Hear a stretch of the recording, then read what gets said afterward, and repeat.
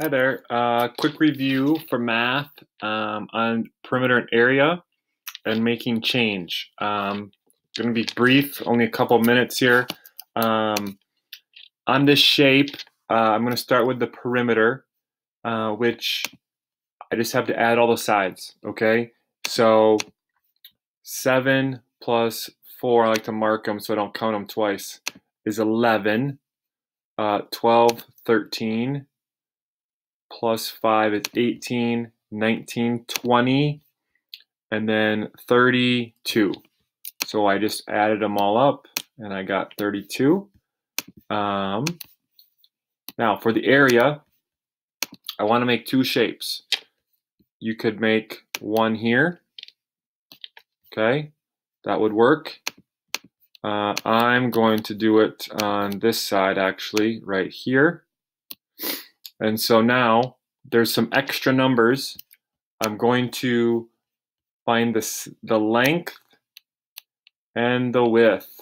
Okay, this side is not 12. Okay, it's 5. So 5 times 2 is 10. Okay, and now the bigger one here. Again, what's the length? What's the width? It's not 12 down here either. Okay, it's 7 times 4, which is 28. Okay, I then add these two numbers together. 28 plus 10 is 38. Okay, last one, making change. So let's say I'm going to buy 3 things, and these are the 3 prices. Okay, and I'm going to pay with $10. How much change do I get? Okay, this is a couple steps we have to take. The first thing we're going to do is add these numbers up. Okay, I got to get the total. This is what happens at this grocery store. Okay, they add up all the things in your cart. 5 and 7 is 12, plus 6 is 18. Carry the new 10.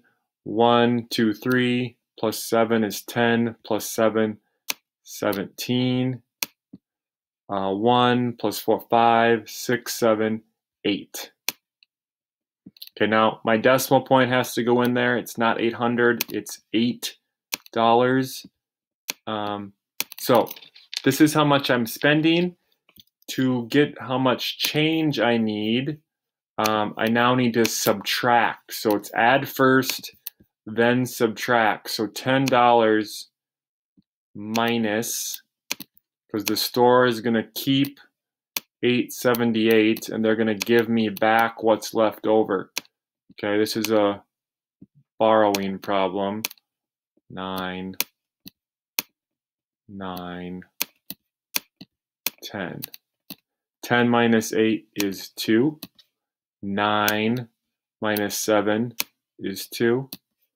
9 minus 8 is 1. And 0 is 0. Again, the answer is not 122. Okay, that's a dollar sign. I need a decimal.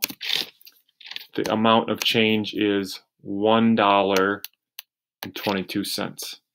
Okay, hope that helps. Let me know if you have questions.